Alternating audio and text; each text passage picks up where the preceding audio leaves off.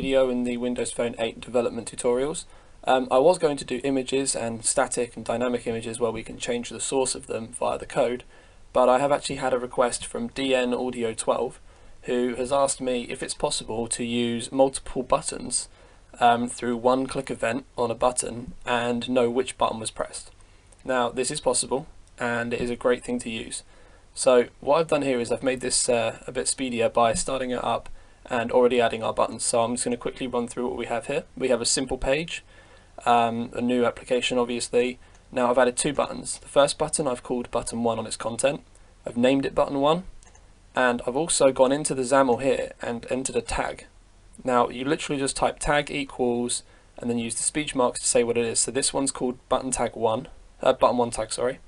And I've got a second button which is called button 2, which is button 2 tag.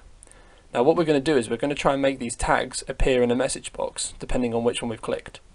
Now if we look in the events down here in the properties, you'll see that button 2 is set to my button click underscore click.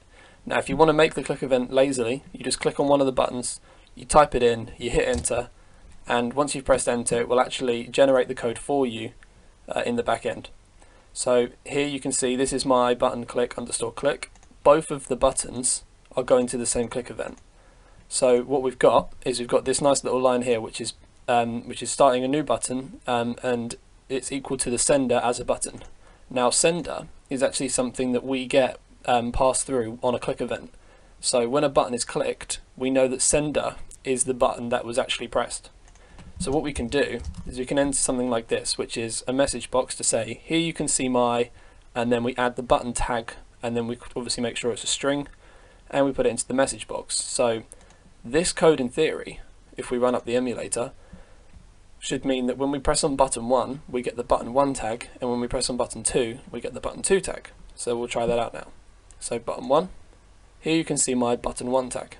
That's perfect. And then number 2, here you can see my button 2 tag. So already we've made one simple click event which is allowing us to have multiple buttons and pass them through with their tags. Now I understand that you might have a whole heap of content that you want generated, so you can either enter this out as one massive string and then just stop it halfway and add the button tag in, as I've done here in this message box. You could do this as a normal string as well, or however you like, but if you want to get a little more fancy with it, what we could do is we could incorporate a list.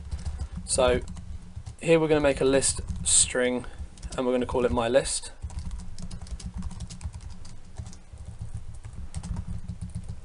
Right, so now that we've got that, in the main page we're going to add my list.add, and we're going to add this is my content when I tap on button 1.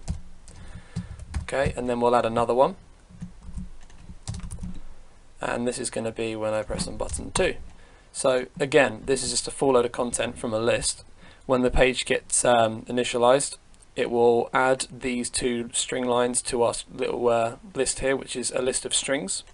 And what we can do in the button section down here is we can do message box show, and rather than put that in there, if we add my list and then we do a square and we choose the index, so we know that this is 0 and this is 1, because when we start a list starts at 0, it does not start at 1. So if we add this and we do button, well, we won't do button, sorry, we'll do we're going to do something called int32, and then we'll do the sender dot sorry, not sender, button dot tag dot string. Now effectively what we've done here, sorry, close those up properly.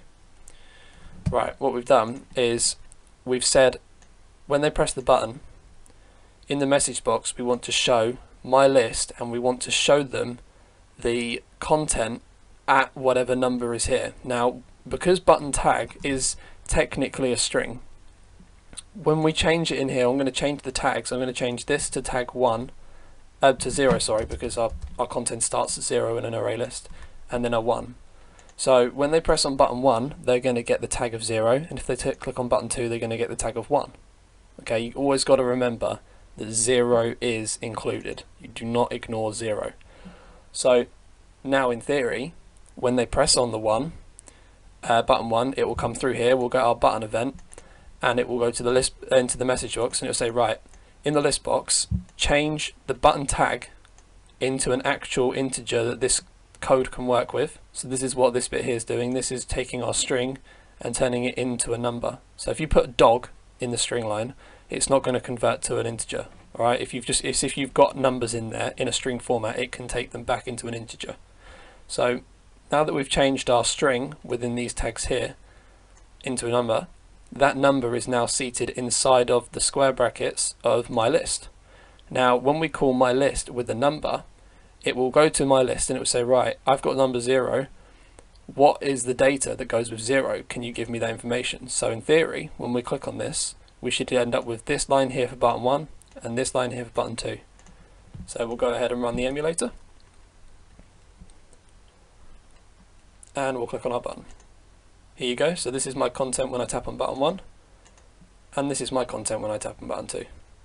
Now I hope that code was easy to understand. If you have any problems, leave me a comment, or if you have any projects that you guys need help with, like DN Audio 12 did, then go ahead and get in touch and I'll soon make a video for you. So thanks for watching my tutorials, guys. Don't forget to subscribe, and I'll speak to you next time.